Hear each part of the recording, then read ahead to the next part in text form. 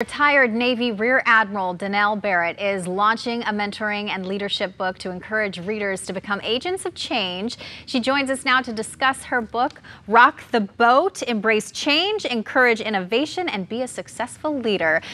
Good morning. Good morning. Thanks very much for having me on. It's a real honor. I'm not sure how to refer to you now. Your title is quite lengthy, as is your resume. You know what? You can just do what my brothers used to do and call me Danelle. Danelle is just fine. Well, Danelle, thank God for brothers, right? We'll keep it between us, ladies. I understand that problem entirely. But thank you so much for joining us. And I was saying earlier, you don't get to have your title in the Navy as a Rear Admiral without knowing how to rock the boat. So this was a perfect title choice for you. Can you tell us a little bit about what led you to write this? Yeah, sure. So, over the years in the Navy, I spent 30 years in the Navy, the best job ever, loved it. But you do a lot of mentoring of folks on the way up, and you pass along the good lessons you learn from others, and sometimes the bad things you've seen other people do that you will never repeat, right?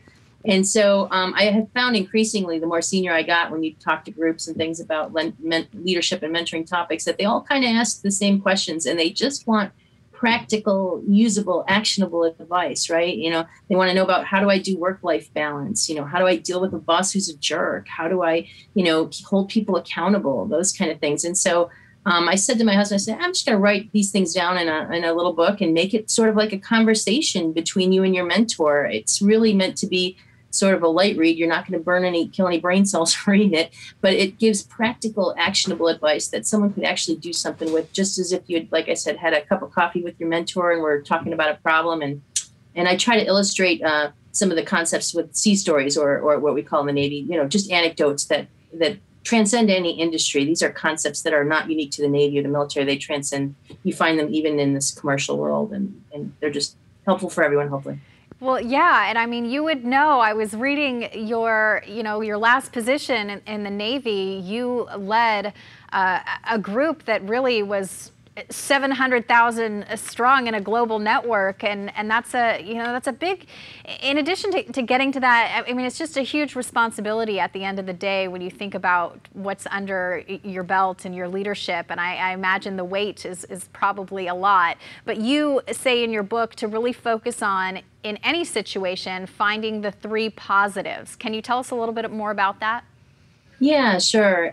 You need to train your brain, in my mind, to look for the positive things, because we can kind of get down at work. Sometimes there's institutional resistance or inertia, which come in spades in the Pentagon. That's a soul-crushing place to work sometimes when you want to get things done really fast, right? But you look for 3 positive things out of any bad situation that you can kind of move forward and focus on those, because that changes your whole mindset. And if I can just give an example from the book of a little anecdote on that, when my daughter was about 15, she was having a slumber party at the house, and she had about 4 girls over, and they were kind of getting bored by the middle of the evening, and they were playing on their phones. And I said, hey, well, let's watch some home movies, right? And she was like, oh, Mom, I don't want to do that. And so then I'm like, no, it'll be fun. I said, we can watch the naked baby video. And she was like, oh, gosh. And so what teenager doesn't want to watch that with their friends, right? So anyway, she finally acquiesced. We brought out some videos.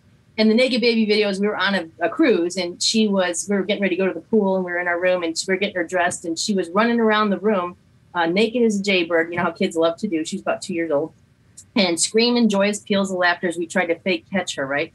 Well, I was the videographer in that situation. And so, we're watching the video with her and her friends, and she turns to me and she says, Mom, you're naked. And I said, what? I go, no, you're naked. She goes, Mom, look in the mirror. And sure enough, this video from like 15 years ago, there I am in the mirror wearing nothing but the video camera, right? Oh my God, right? And I was like cringeworthy, because I was thinking to myself, okay, how many copies of this video did we pass to friends and family? And I thought, for the next 15 years, my mother-in-law gave me underwear and nightgowns for Christmas. I'm like, holy cow, she probably thinks I don't own either of those 2 stitches of clothes. But my 3 positives out of that were, at first I was like, holy cow, if this had been today's age, I would have been a TikTok video, naked Admiral, on the internet, Thank God it was the days before TikTok, right? I actually had some great abs in that video. I could actually see them. They were documented at some point in time. But more importantly, I had a video of my daughter's joyous peals of laughter that I can listen to for the rest of my life. And they all laugh at me now because of this snafu. But my point is, out of any cringeworthy situation, you can always find some 3 positive things you can pull out of that, focus on that, and move forward, whether it's work or life. Oh, what a great story. I could just imagine the realization washing over you. but Oh my God. But it's so true. And it is like you said, training our mind to do that in those situations.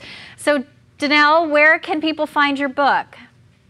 Yeah, so Rock Vote is on Amazon. You can pre-order. The audiobook will be out in June, and just hope folks enjoy it and maybe get a little lesson or 3 positive of their own out of it. So thanks very much for the opportunity to highlight it. Well, thank you for writing this, and thank you more than anything for your long, dedicated service to this country, and for breaking barriers for women. Quite the accomplishment. So thank you. Oh, thanks. It was a privilege to serve. Thanks very much.